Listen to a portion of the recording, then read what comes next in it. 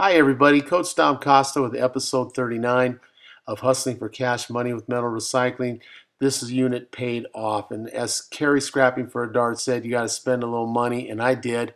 And I got to thank Storage Battles because I got to win this auction at a decent price, and I didn't have to deal with the other auction buyers who sometimes have body odor issues, if you know what I'm saying. Check out my book on Amazon KDP. I show you basic ways that you can do this too to make money scrapping. Check it out on Amazon KDP. Now, as the pictures start to show us, you're going to see a lot of radiators.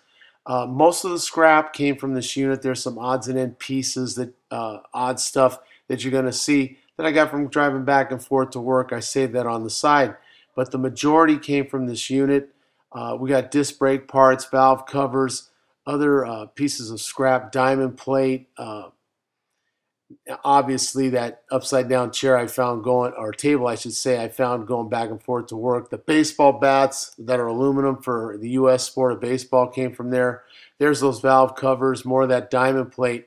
And I really wanted to put up, especially for the Melbourne Scrapper, what the current price is as the time of this video, and that was 1125 2014, what the prices are for different types of metals here where I went. And this was my first load of a lot of this aluminum was 158 bucks and 36 cents. My second load that's going to come up, I didn't get the pictures, but I had a lot of scrap wire, a lot of battery cable wire. Some of it is stuff I collected on my way. I had clipped the ends off it. So you get a little more value with it. But again, I want to show everybody the prices for a lot of the different metals and brasses that came out of this unit. And some of it I collected going back and forth to work. But again, I spent a little money on a unit and I came up with another good win-win. And you see it right here. Again, we're making another $81, $158 and 81.